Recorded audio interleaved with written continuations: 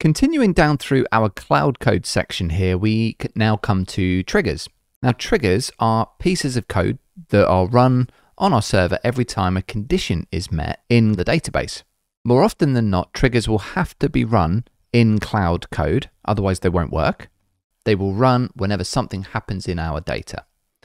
Now, there's some examples here that make reference to the standard tables that we get in our database. The examples that I'm going to use will actually be using the data that we've already got. A trigger can generally be identified with a before or an after. It'll be before something happens or after something happens. Down the right-hand side, you can see some examples. We have save triggers, delete triggers, file triggers, find triggers, session triggers, and live query triggers. And the majority of them, if not all of them, have before and after variations of that. Some of the examples in this documentation will be relevant to your database and some of them won't. But we'll work through these and I'll show you some resources for where you can get additional information if you want to use them in your application. Before we get started with triggers, the one thing that you just need to be aware of once you've understood a bit more about how they work is that there are potentially some consequences for using them. For example, whenever you are editing the database or whenever you are adding a record to the database, sometimes it may go into a pending class first and then change to the master class afterwards. So there could potentially be two events there that would fire your trigger. And this is explained a bit more under the consequences for triggers down here. Have a look through that.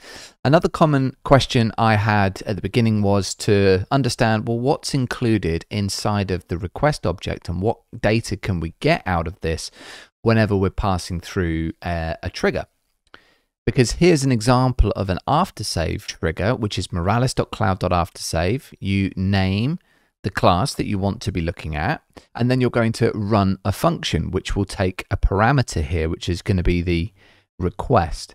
So what data is included in that request and what can we use? That might be a question. We'll cover that as well. Another question that I find is, well, if the trigger fails, does it actually stop any data from being saved in the database? So these are the kinds of questions that I want to cover in this particular video. And I'll start with the easy one. Does it prevent the items from being saved, or does it prevent the operation that you're trying to do before the trigger? Typically, as a rule of thumb, the before triggers would prevent the operation from running, but the after triggers would not. I'm remembering that the Moralis server is a fork of the Pars server. You could also find more information on the parsplatform.org website. There's a note here about local dev chains. If you are using Ganache or Hardhat for your application at this stage, then just remember that the way that the blocks are mined might affect your transactions. So your trigger behavior might not work exactly how you intended on a local dev chain. There is a tutorial video here for some basic triggers from Nicholas. It doesn't cover everything down the right-hand side, but it will give you an introduction if you are completely new. And then we can start looking at the triggers. So we'll begin with save triggers first. We have two that we're going to look at. The first one is before save. The second one is after save. And then we'll briefly touch on context dictionaries, which you can pass in. It's a more advanced technique to add additional functionality to your triggers. So what is a before save trigger? Well, it will allow you to run a function on data that's in your database perhaps before the intended save happens. Now, a save might be when you're adding an item to the database or just when you're trying to edit the data inside of your database. So as the name implies, before saves are calls that run before saving a new object to the database. So this example here, we've already seen something similar to before because this is to do with implementing data validation, which we've done in a previous section in Cloud Functions. And specifically, there is a before save trigger. There's nothing in the first function body, but they have passed across a validation object. And that validation object is checking the fields that are being passed through to make sure that stars is included because it's required, and that the stars are somewhere between 1 and 5. And if they're not, then they would throw an error that would simply say that that's required. So this isn't new. We've seen something like this before. And like it says here, the reason for having the validation is because you don't want the user to have the ability to give -6 stars or 1,000 stars in a review. So you want to reject and throw that out before it's saved into the database. There's another example here, which is a comment example. And so it's checking the length of the comment. And if the comment is too long, then they're effectively truncating it and modifying the information once it's being saved. So you'll notice again, moralis.cloud.beforesave, and the first argument here is either going to be a string, which would be the name of the class that you want to hook into, or it can be a predefined class, such as moralis.user, like this one here. And the function itself that you pass through takes just one parameter, which is the trigger request. And inside of that trigger request, you could have various properties that you could hook into. Now, in previous videos, we've looked at the request.user, we've looked at potentially the request.master and some other things. But in this example, you could also hook into these request.installation ID, type string, and that would be the installation ID if set triggering the request. The master is just to see whether or not the master key was used. The request.user would be the Moralis user that made the request. Request.user is a pointer to the Moralis user, and that is the user that made the request. Request.object would be the object that triggered the hook. Request.IP is the IP address of the client making the request, and you could also get access to the request headers, the request trigger name, and that might be useful if you want to keep a log of the different triggers that were used.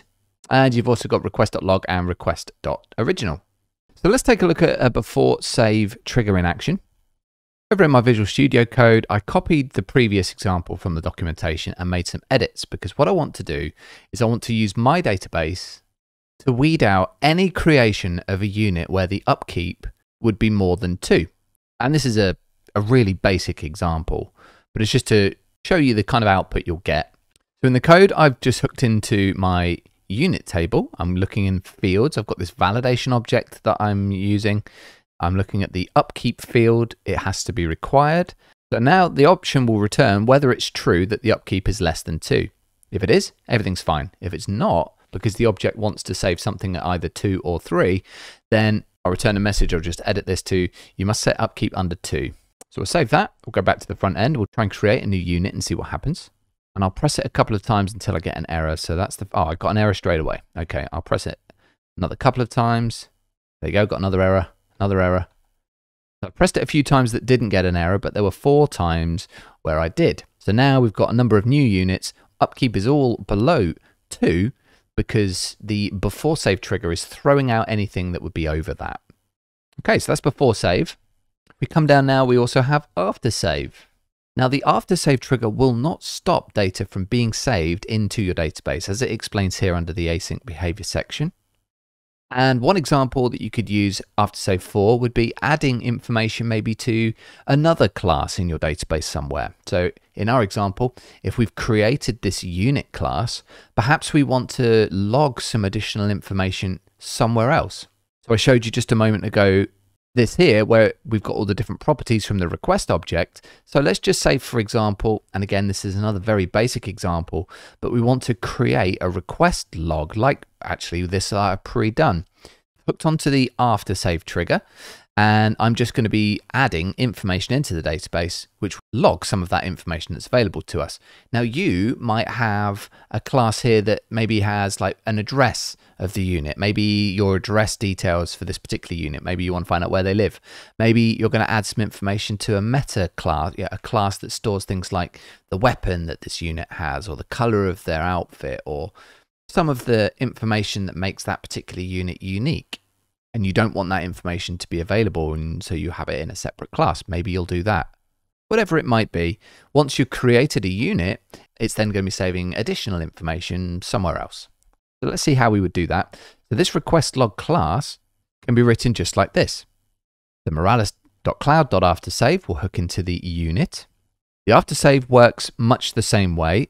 In terms of the parameters for this, you would either pass through a string for the class that you want to hook into, whatever class you want to use, and then the second parameter would be a function. That'd be the function that you want to run after a save. And the function should just take one parameter, which would be the moralis.cloud.trigger request. And again, this is only available in Cloud Code. So what is this doing? Well, the first thing it's doing is it is creating a moralis.object.extend for request log. That's the name of the class that we're going to be creating or adding to in our database. And then we're going to do a new request log. And we're going to set some properties to that request log. We're going to set user object, IP, headers, trigger name, original master, and installation ID. And all of those will come from the request object. And then at the end of that, we'll just return request log.save. And then that will save all of these properties after we've saved our initial unit. So that's how that was written. Now this one I'm just going to set to less than or equal to 3.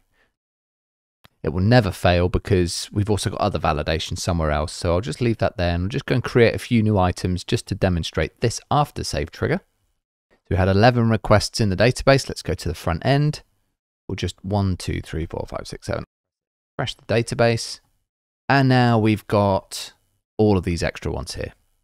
Now you'll notice here that in the database, I've got an original field that says undefined for the majority, but it says, or there is a pointer for the other ones. And the reason that that has happened is because we created a new item. It didn't have anything originally. But if I went into a unit, for example, and just changed, let's say this upkeep from 3 to 2 and go into the request log, now we've got a brand new object here. And it does have this original pointer because there was data there before. The pointer doesn't show you what the data was. It just shows you which particular unit was edited. So inside here, you've got the headers if you need them. You'd have the IP address of the user, which is me. You've got here, it shows you whether a master key was used. And as you can see, false for the majority of them because they were created from the front end where we didn't need a master key, but we actually edited them just a second ago using this dashboard browser, and that did use the master key. So that's how it will show you there. It shows the installation ID, and then we've got the object for the actual unit that was edited here. And we've got the user that created the request from the front end. It says undefined on these because these were produced in the back end in this browser. Okay, now your table that you will create here would probably look very different to that. I just wanted to demonstrate the data that appears inside of that request object when you're using your triggers. So let's take a look at how to use the before delete trigger. I'm going to copy this code into my Visual Studio Code. I'll put it down the bottom here. So let's just analyze this function very quickly.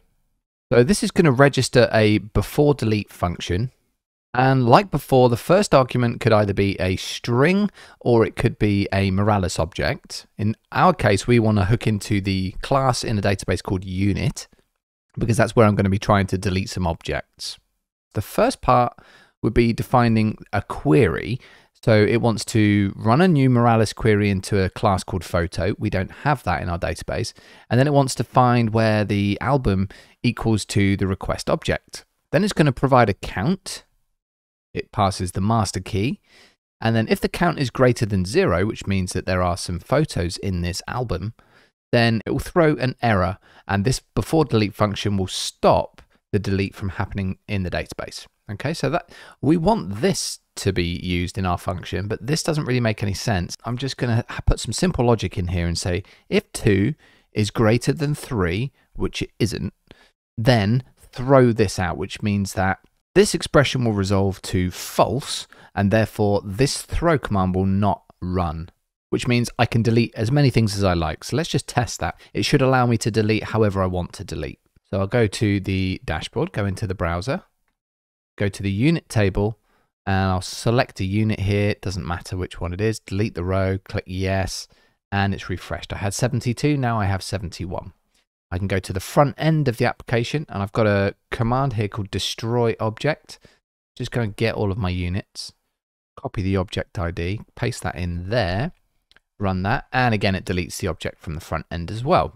But if we just swap this through, so now let's say our logic, which would be in here, could be a query in our database table. Eventually we will have some logic that will resolve to either true or false. Now if the logic is true, then we're going to throw we can't delete, and then you put whatever the reason is.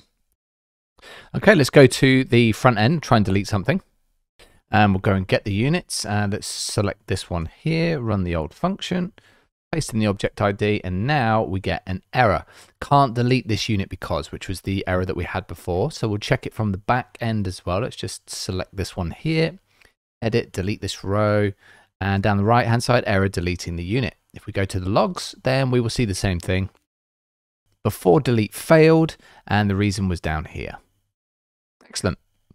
So I've just given you an example with logic that's just true or false using a mathematical expression, but you would be using your own query logic using a Moralis query or perhaps something else as part of your database that we've covered already. So that's before delete. Let's take a look at after delete. Similar to we've mentioned before delete will restrict the deleting of an object from your database, but the after delete function will not. This will happen after that object has deleted. So let's have a look at an example of the after delete trigger. I'll copy this code and paste it into Visual Studio Code and just tidy things up. So this is running a query. Then it's finding all of the items that were in that query. It returns a promise, and then Moralis.object.destroy all, it will delete everything that comes back from this query. We're going to ignore that, and we're going to run something else. So we're going to have some sort of logic, and then we're going to handle.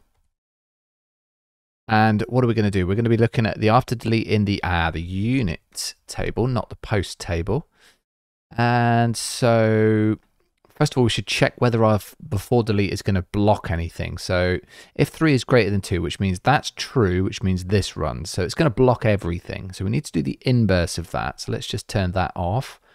We'll also go back to our previous after, and we'll just copy this because we want to do the same thing in here. So this is what we'll do if we get something that's true. So let's write some logic, and a normal logic would involve some kind of query or something inside of your database. But for me, I'm just going to do something really super simple. Just define a couple of variables, then define a logic expression. That will evaluate to true. So if it's true, then we can run this code. Put that inside the curly braces. We'll save that, go back to the front end. So if I just go and get the units, copy this one, for example, run the destroy object, paste that in, see what we get back. Well, it looks like it deleted it. But now if we go back to the database, if we go to our request log, and there we go. So now we have a new after delete trigger in here. So let's see what happens if we try and delete a couple of units from the back end. Let's delete these first two. It deletes both of those. And we go into our request log, and you'll see that they both appear here. So this is just an example where I've taken information from our request object, but of course you might want to do something else with your data and save a different type of data in a different class somewhere else. But I've just shown you the process of how you might go about doing that. Great, so that's the delete triggers. Super simple so far. File triggers. Well, throughout this tutorial course, I haven't actually updated or uploaded any files, but there are tutorials for how to do that in our Moralis YouTube channel. I recommend checking that out to supplement this documentation as well. But the first one here, this registers a before save file function. So in this example, there are 3 examples here. The first one is how to change a file name. The second one is returning an already saved file. The third one is saving a different file from the URI. And you'll notice that in each of these examples, they have registered a before save file function. The function takes 2 parameters. The first one is normally going to be a subclass within the database that you'll want to hook into, although neither of these examples seem to have done that. And the second argument would be a function, which is what both of them have used. Now the function itself passes a request as a parameter, and the request is actually destructured a couple of times in here. For example, here, they've destructured this request object to get the file properties, and in this example, they've destructured it to get the user properties. So this would actually be the Moralis.file object, and this would be the Moralis.user object from this request. And I'll show you some of the other properties that would be available using the file trigger here. Installation ID, master, user and file were the 2 that we were looking at, and that's the type that we were just discussing there. So if the user is set, it's the user that made the request, and if the file is set, it's the file that was triggering the hook. And you've got access to the IP, the headers, the trigger name, and the log as well. And so in this example with the destructured file property here, they're saving the data from the file.getData method.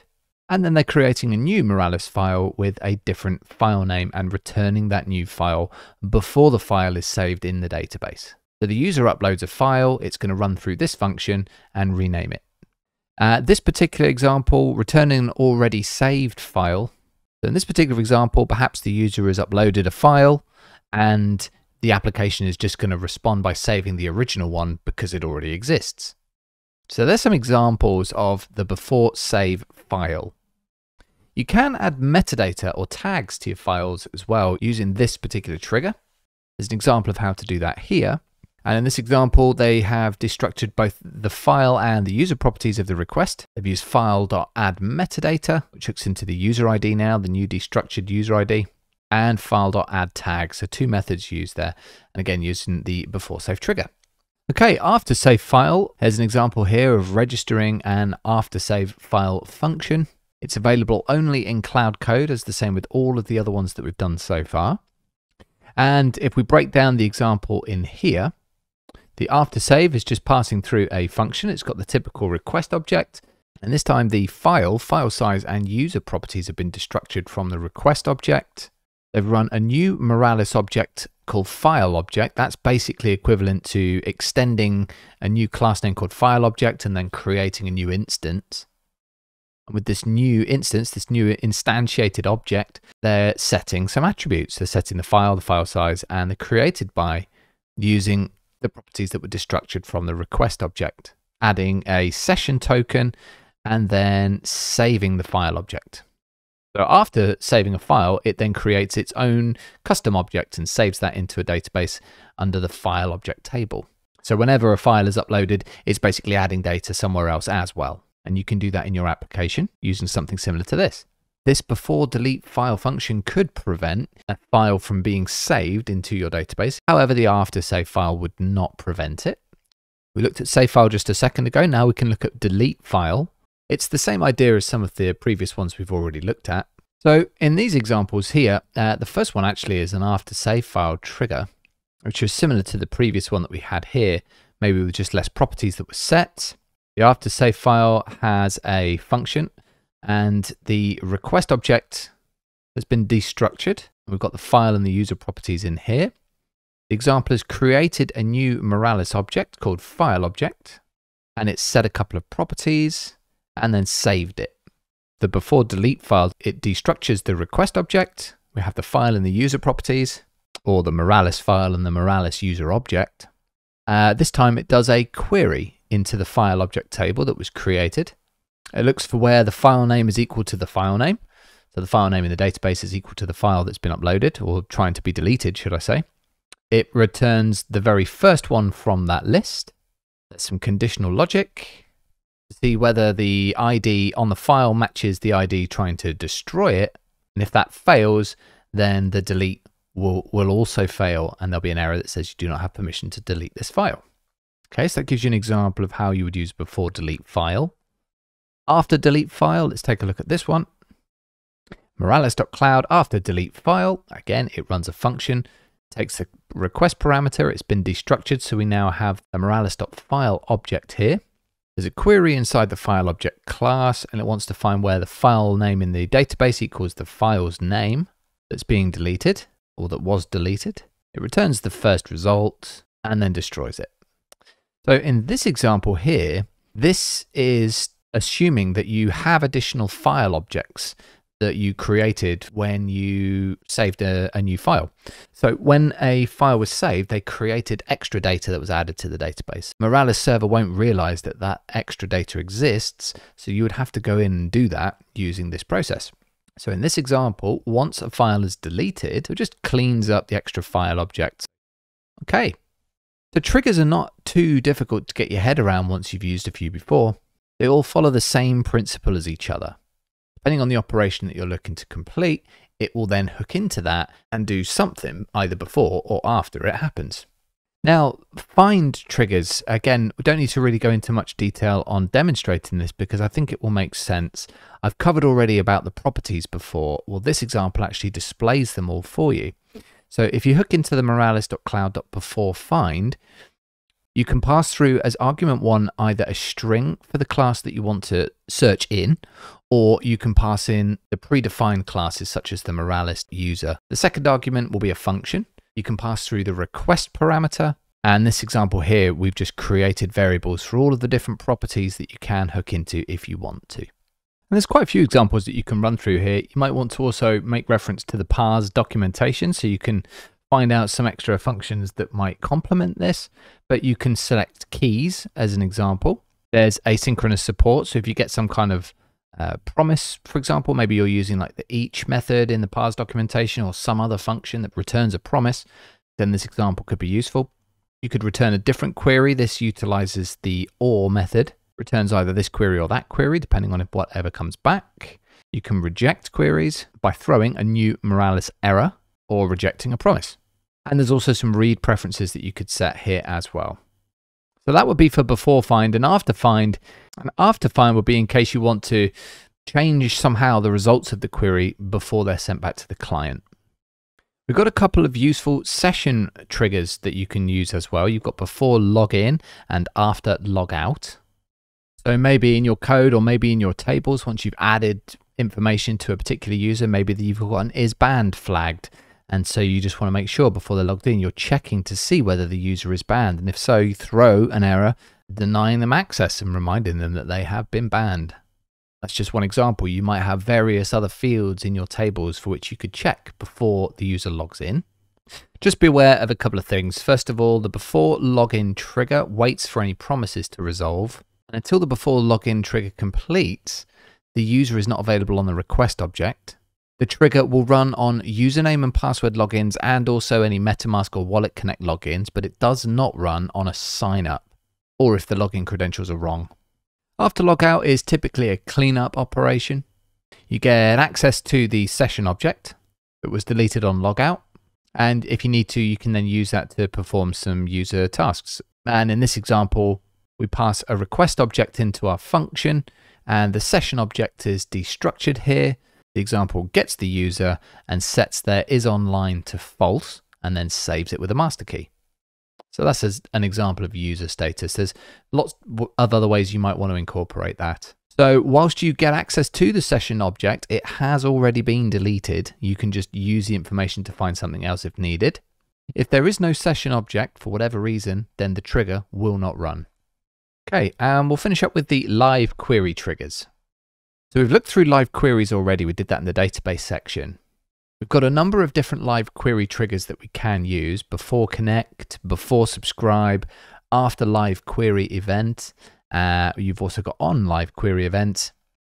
So the before connect trigger, maybe you just want to restrict access to only users that are logged in. So you could use the request object, look for a request user, and if you don't have one, then you could throw that connection out. So that's the actual connection to the live query server before any live queries are even subscribed to, which would be the next one. That's the before subscribing to a live query. And in this example of this before subscribe trigger, there are two things that it's doing. First of all, it's checking whether the user is admin or not. And if not, then it throws them an error saying that they're not authorized. And then the next thing it's doing is restricting the results to a subset of just two keys, name and year from the query. Because in this case, they wanted to transform the subscription query. You may not need to do that. You may not want to do that. With after live query event, we saw something similar to this with the after find trigger. And that's that in some cases, you might want to actually change the results of a live query before they're sent to the client. There are two examples here. So in this example, when it creates the after live query event, it's doing two things. It is getting access to the request.object and also the request.original. You'll notice before when I sent you this, when I showed you this, you had the request object and the request original. So this is essentially then forking off. So you're having the request object showing this is the name and you're having the request original showing this is the name. And I'll leave you to take a look through the other examples for the last parts of these triggers here, as I believe we've covered the most common ones already. That brings us to the end of the trigger section. So now we'll jump over onto jobs.